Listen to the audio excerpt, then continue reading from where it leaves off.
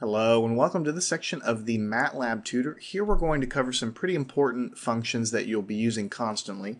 We'll be talking about the exponential function, e raised to the power of something, and also a variety of different kinds of logarithms. So exponentials and logarithms sort of go together, so we're going to talk about them together. So in order to take the raise e to the power of something, you might think you would do e squared like that.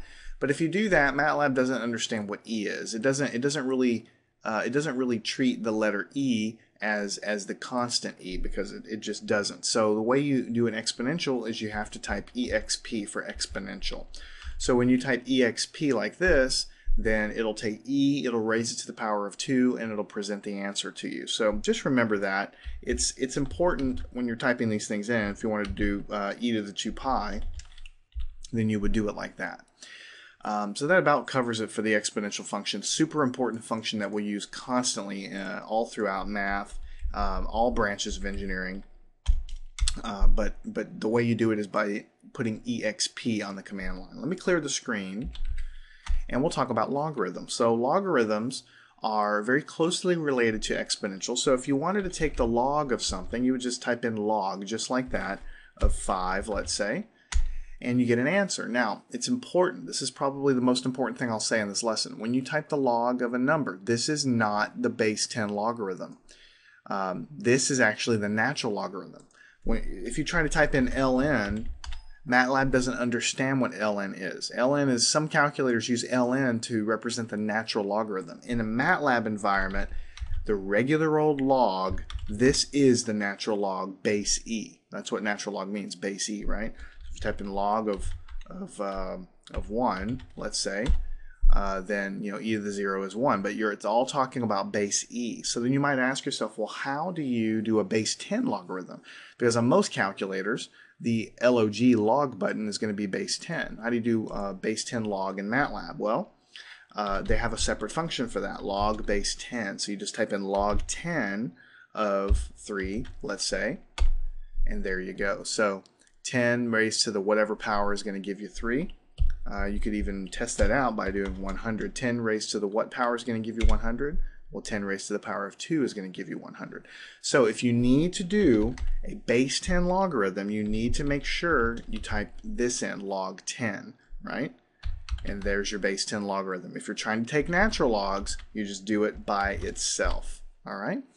Now, on a very rare occasion, you might want to take the log of with the base 2. There's a function for that as well, log base 2. You can pass an argument to it, and that makes sense to you, because if it's base 2, 2 raised to the power of 2 is going to give you 4. All right, so that's what MATLAB provides you. It provides you with a natural logarithm, which is this guy, a base 10 logarithm, which is this guy, and a base 2 logarithm, which is pretty rarely used, but occasionally you might use that. Now, if you get confused, or if you don't remember, then you can always pull the help down, and you can type in log, the natural logarithm. It tells you right here, the log function is the natural logarithm, operates element-wise on arrays, returns the natural logarithm of elements in X. So it's talking about elements of an array and all that. It's just because MATLAB is really working internally a lot with matrices. So if we created a matrix or a vector and then operated on it with the logarithm function, it would take the log of each element. That's all it's saying there. But it's telling you the bottom line is that this is the natural logarithm. If you go down here, you'll see base 10 logarithm. Log 10 operates element-wise, returns the base 10 logarithm. And then log 2 we've already talked about. If you go down here, computes the base 2 logarithm of elements of X. If you need to compute a base, some other logarithm to a different base other than base e, base 10, or base 2, there's not a built-in function for it. But if you look in math books, you can find equations and formulas to allow you to calculate logarithms to any base you want in terms of logarithms that you already know, like log base 10. So I'll leave that to you if you ever get to that point. But the most important, most common things would be regular old natural logarithm, base e log, in other words, base 10 log,